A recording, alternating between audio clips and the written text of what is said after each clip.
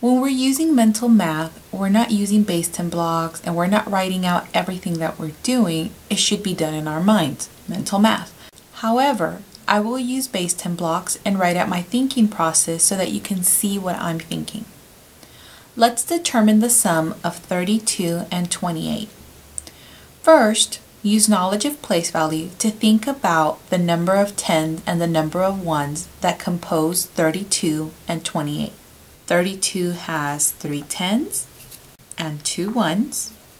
28 is composed of 2 tens and 8 ones. Now, think about how you join tens and ones to find the sum. I'm going to use the associative property. I'm going to say 3 tens and 2 tens is 5 tens.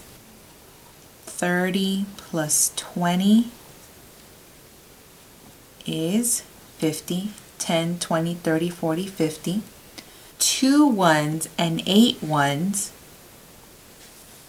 is 10 ones. 8 plus 2 is 10.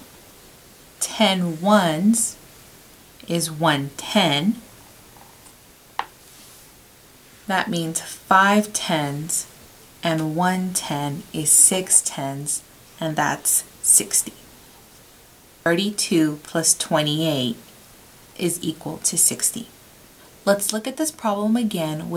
32 is composed of 3 tens, that's 30, 2 ones.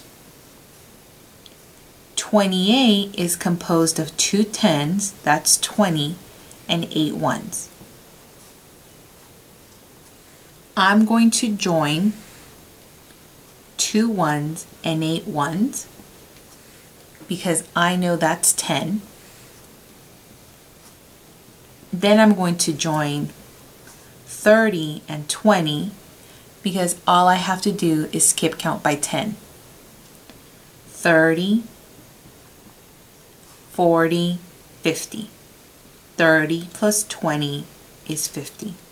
I have 10 plus 50, or 50 plus 10, and that is equal to 60. 32 plus 28 is 60. Let's determine the difference of 61 minus 39. The first thing I see is the 9 in 39. When there is a 9 in the ones place, that means it is 1 away from the next decade of numbers. So 39 and 1 more is 40, 49, 1 more is 50, 59, 1 more is 60. I'm going to count on or think addition to find the difference. 39 plus an unknown number equals 61. I know that 39 plus 1 equals 40. And now I can skip count by tens to get to 61. 40 plus 10 is 50. 50 plus 10 is 60. And now I just need to count on 1 more. 60 plus 1 equals 61. That means 61 minus 39 is 10, 20, 21, 22.